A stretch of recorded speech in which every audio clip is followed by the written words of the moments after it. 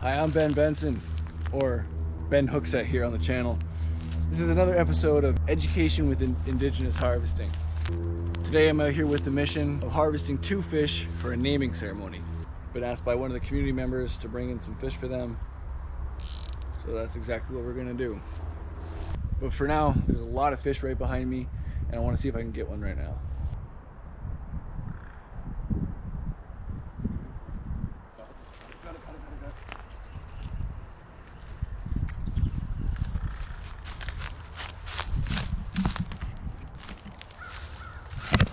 Strong fish.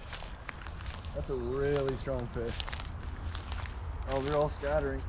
They are all scattering. That's That okay. is a strong fish.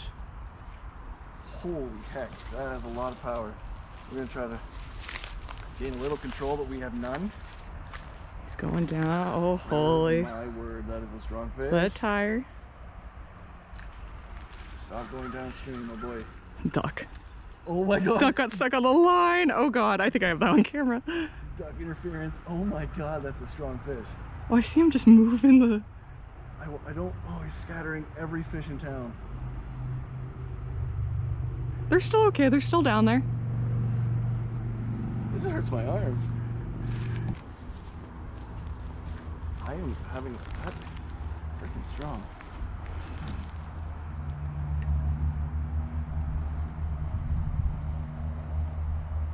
He's digging himself into the mud. I see that. And into the structure down there.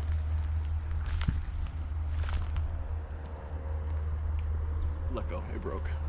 That's okay. It was a big guy, eh? So immediately that fish, when it was hooked, it went for structure and tried to break the fluorocarbon off on the wood. It also was smart enough to alert all the other fish in the area. All the other ones were really ready to bite until they realized that one was freaking out. So we're gonna make our way upriver and look for some other deep holes with lots of fish in it. So let's roll out.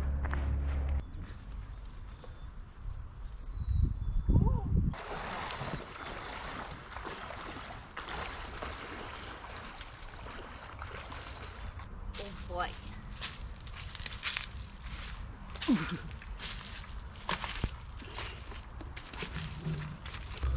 Give you a little history as to why the indigenous people can harvest as much as they want and any time they want.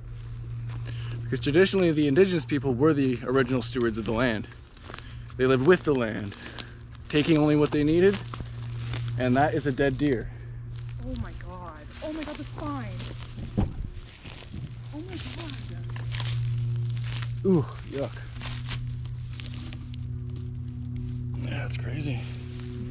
Anyway, so back to the history lesson. Seeing a dead deer.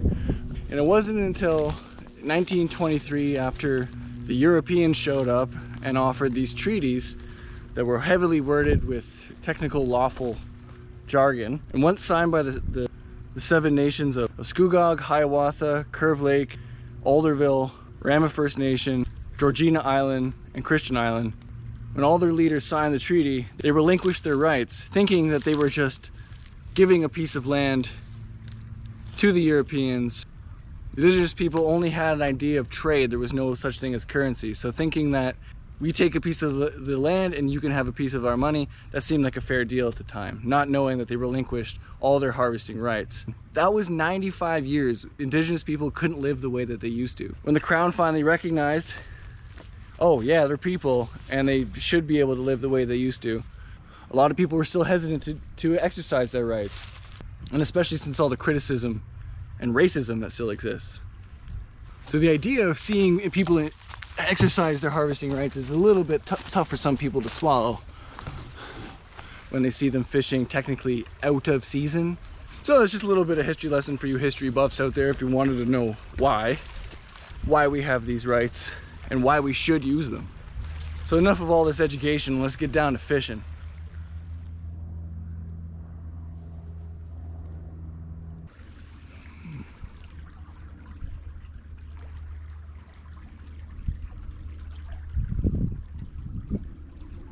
Got it.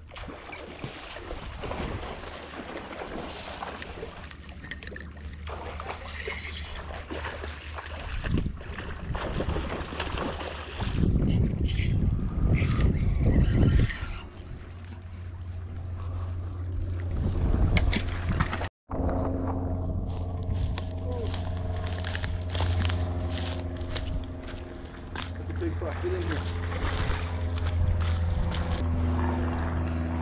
Extend the net. Good. All right, let's just get him in the net. That's a nice buck. He's probably got one more run in him, and then you can scoop him.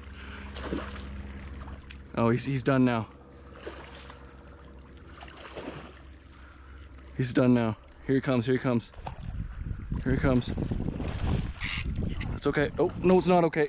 Oh, now it's okay.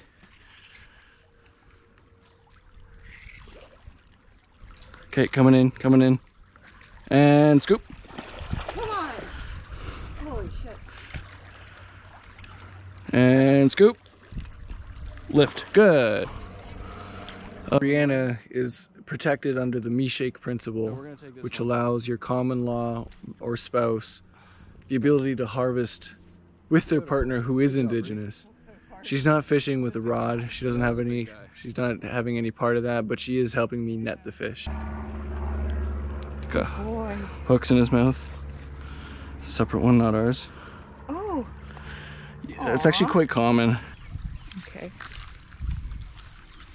There it is. There's our first fish that we're going to be harvesting today. This is a beautiful buck, steelhead, big kype. It's the mouth hook at the end. That's how you know it's a male. We're going to take him out quite quickly here with the stick.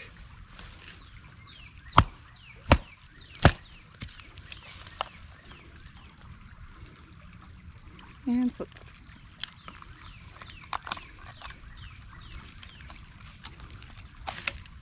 Dude, well, first what we gotta do is say miigwech yigu, miigwech pijamnado, lay around some tobacco, give thanks for what we're doing here and for allowing this fish to choose us. Well, thanks for watching. I hope you learned something again. Give us a subscribe. We got a lot more cool stuff to go over.